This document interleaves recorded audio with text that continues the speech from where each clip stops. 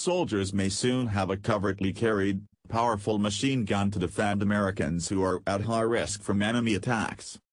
The new weapon would significantly boost the amount of firepower soldiers have at their fingertips to respond to a threat against individuals who are particularly attractive targets to terrorists, for example.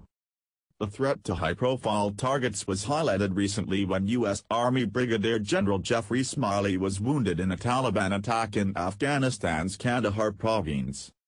While the weapon eyed by the military will deliver a more muscular response than those that tend to be carried on protective security details, the goal is for the new beast to minimize collateral damage. Dubbed the subcompact weapon, this Army initiative aims to produce a smart, ultra-compact design for specific missions. This is essential because it means soldiers can be armed with a discreet and easy-to-conceal weapon. It also enables a soldier to be fast and agile to stop any threat. Handgun design for the military now available to law enforcement and civilians. In spite of being light and small for a machine gun, ideally, it will not compromise on overwhelming firepower and accuracy.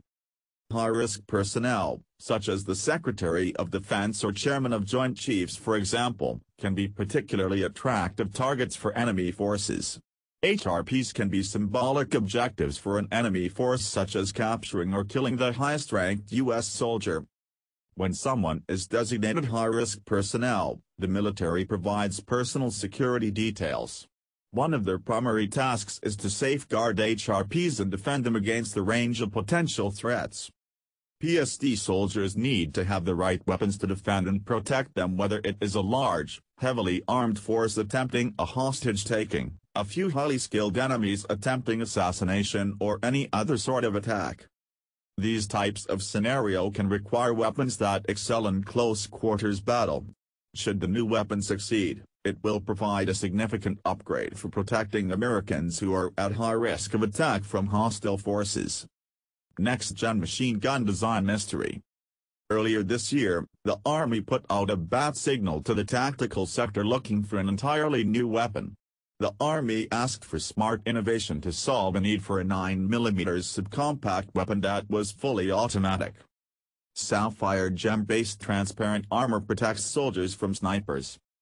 In September, the Army chose 6 companies to devise a prototype of this new weapon.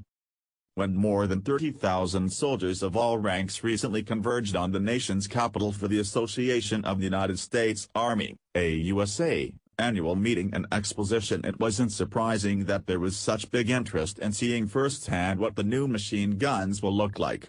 AUSA is the largest land warfare event in North America. The 6 companies selected to take the project forward are Angstadt Arms B,